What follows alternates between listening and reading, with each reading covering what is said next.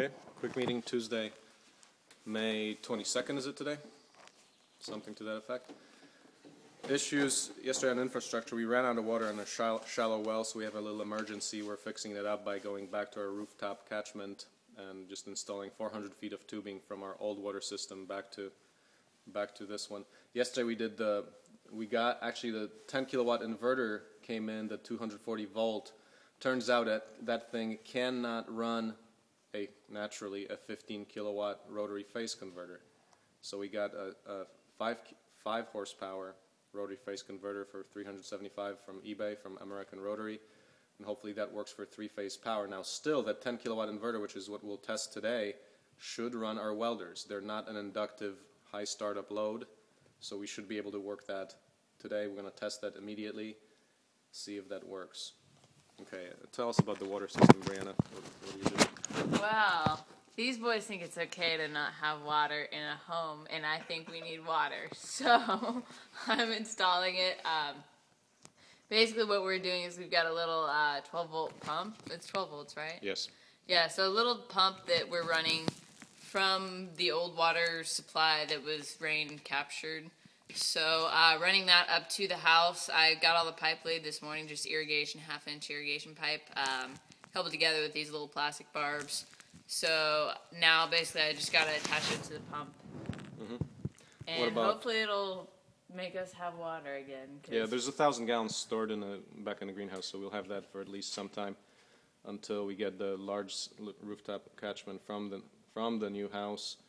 Or we might just go out and say, let's do it for real and just hire somebody to dig a well. I mean, we don't have our well rig up yet, but we'll see. It's like we might have to go to a recovery plan on that.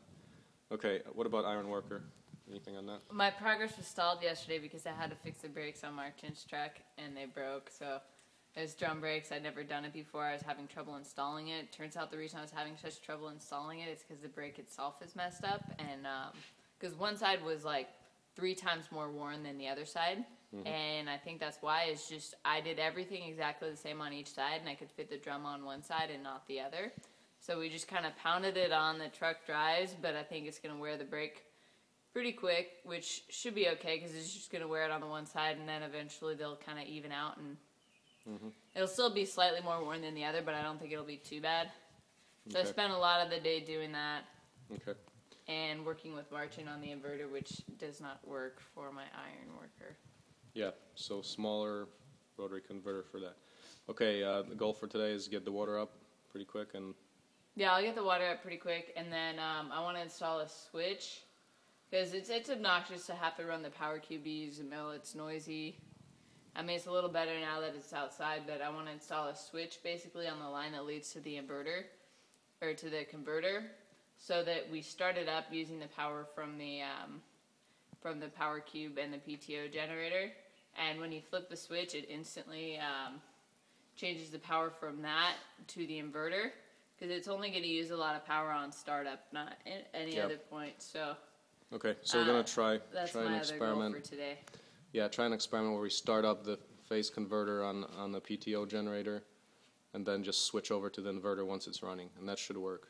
We'll see about that. Okay. Jose? Hi. Yesterday I've been with the power cube all day long.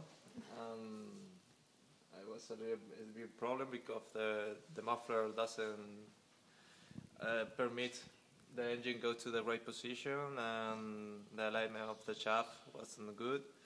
So I dismounted the whole system. It's complicated because of the nuts and bolts are very high inside the power cube.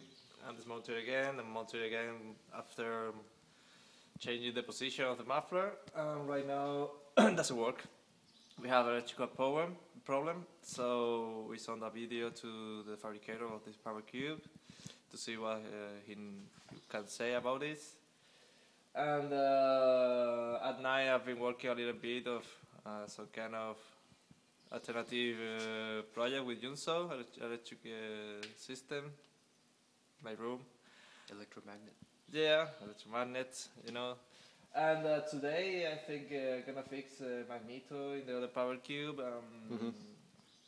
I don't know. We actually do have the wiring diagram for the old power cube. It's on the wiki actually. So Tom responded and pointed us to the diagram on the wiki. It's there already actually, so it's good. We can take a look at that, see if that makes sense. Okay. And go from there. We have something. Yeah, so to do about that, then possibly do the magneto on the other power cube. Yeah. Yesterday I didn't do any of the troubleshooting on or quality control on the live track. If the welder works today on a 10 kilowatt inverter, then I'm going to get right to that and still hope for shipping by the end of the week. Yunso, tell us about an update. Yesterday, Cold saw computer design, pretty much finished. Today, workshop organization, plus Cold saw design review, plus CNC circuit mill, CAD, and design review. Okay, excellent. And how are the shelves working out? Rigid. Rigid shelves, Everyone wants to reinforced on the corners. That's good. Okay, so with that we'll get back to work.